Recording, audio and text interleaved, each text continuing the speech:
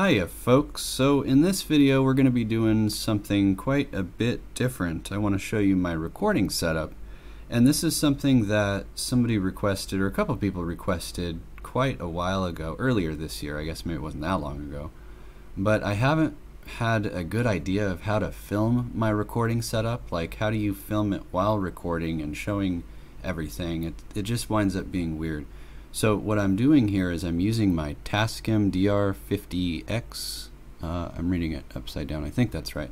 But it's a portable mic so that my voiceover is going to an external device so that I can show you what's happening on the screen. You can see this, the VU meter, whatever, is bouncing. And my other microphone is over here. I'm like kicking it and you can see the meter bouncing. And we're doing it that way because I want to use my studio microphone to record some tunes for you.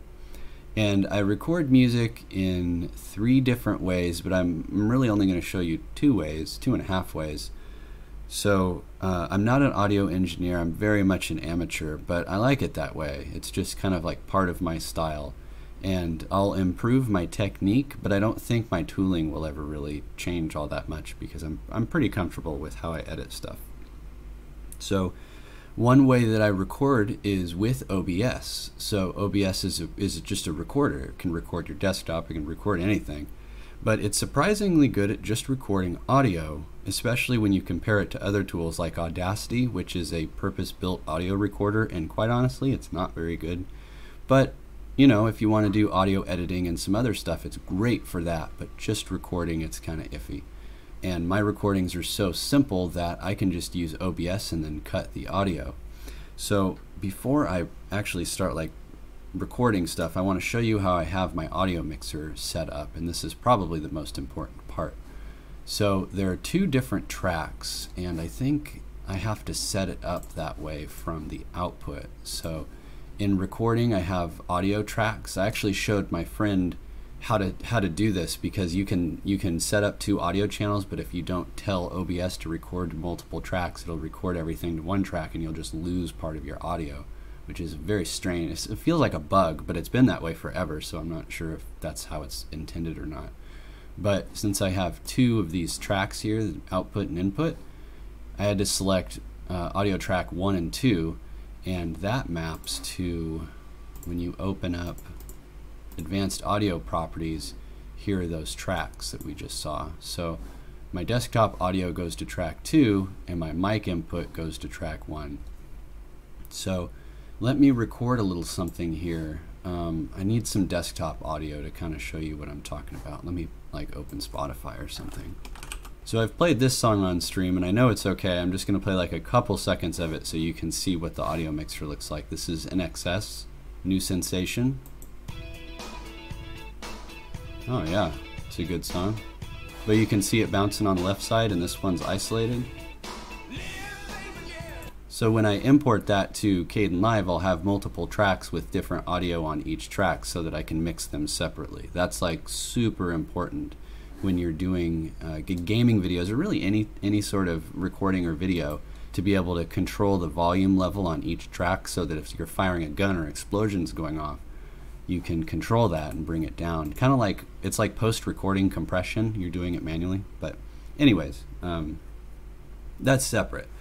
So now what I'm going to do is, I'm recording in OBS, and I'll just turn on my amp so you can kind of see what's going on, and then we'll go to a different recorder and I'll try to show that.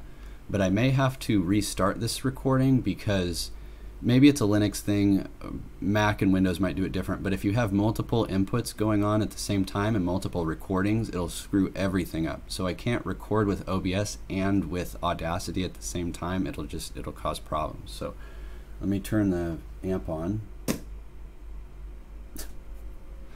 Okay, so I'm talking into the Tascam, and the bouncy meter there that you see and you hear, actually might be a little loud. I need to not talk so that I can cut out this mic. So let me like play something really quick.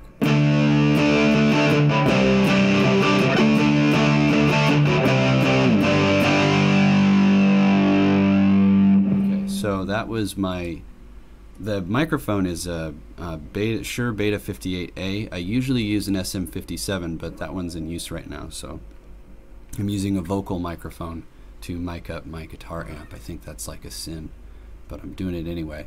So this is one way of recording. You've seen OBS, it works pretty good. So I save all of my OBS recordings to basically like a single folder, and this top one is being recorded to right now, so you can see it increasing if you watch it. There you go.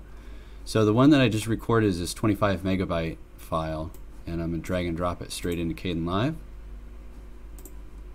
and bring it into the timeline. And I actually used to hate this, that it would automatically split out the video and audio, but when you're working with just the audio, I mean, it works pretty darn well. Alright, let's try this again. I got confused because I'm recording with two microphones, and the one that I'm talking to you through now is not here, but normally it would be if I was editing. Anyway, that's just a me thing. So this little bit here you can see in the thumbnails make it very obvious like what's going on. This is where I started playing in excess. So if I mute this, you can hear it, maybe. Like you might be able to hear it. It's coming through my PC speakers, but that's the idea.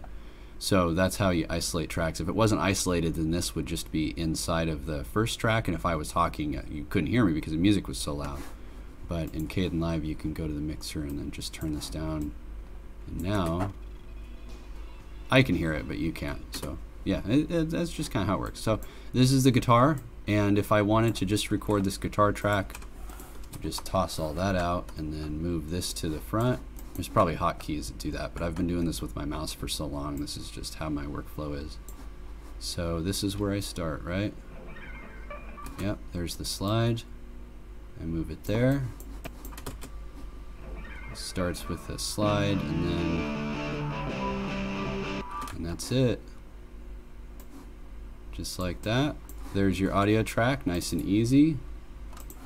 Just toss those out, and now we can render audio only. This is the Kdenlive Flatpak, by the way, so if you just install this from Flatpak, you'll have the same version I have.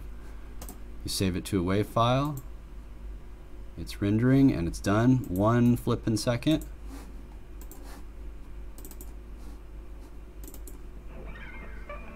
And there it is. So that is one way. That is probably my most common way of recording music. The other way is through Audacity, and I need to change my audio settings in OBS to make that work. So just a moment. Okay, now we're recording. Let me show you. I just turned off my audio inputs entirely. And now we're going to open Audacity, and if it doesn't like my recording setup, it'll tell me like right away. Okay, this is Audacity 3.1.3. I haven't followed Audacity in quite some time. I haven't recorded or edited with Audacity in quite some time, but I know that it's a really common editor, and I used to use it, and I know the workflow pretty well. So let's try this again. So we'll start recording. Are we good? Yep. So notice how there's two tracks. This is in stereo, but there's just one. I'll show you how that works in just a second. Let me come up with something better to play.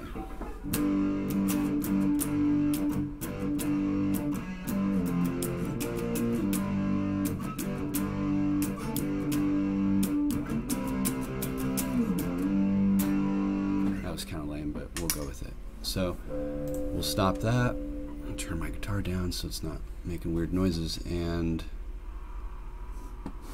let me turn my audio up so you guys can actually hear that. It's still not very loud, whatever. Okay, so first thing we'll do is split the track and mix it down to mono. Mix stereo down to mono. There you go. Another option is to ungroup the clips and just delete the other one, but this works too. So workflow is a bit different. So that's where it starts. So we'll go over here and cut the tail off, and then go to the end, and that's probably good. And there you go.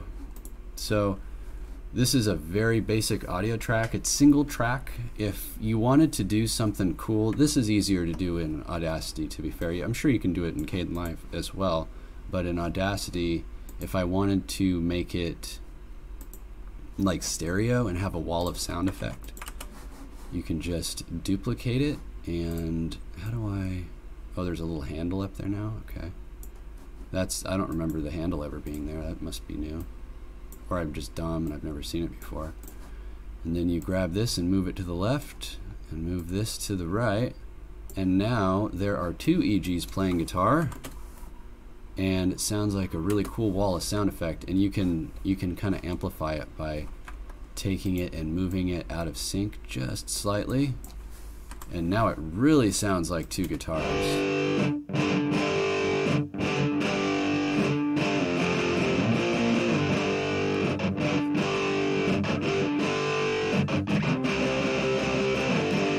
But yeah, so this is Audacity, and another workflow that I use. I kind of like this one better. Gabo? No, it's Gnome. Hey, where is it? Where's the sound editor, or the sound recorder? There we go. Okay, so I recorded something 2 days ago. I kind of like that, actually. I'm like, what is that? Then I click it and hear it, and I'm like, oh, I remember that. I can play it again. So let's just start with something brand new. All I did was click a button. Like, there was no, like, pick your format or anything like that. It just dropped in, and now we're recording. So let me try to come up with something cool.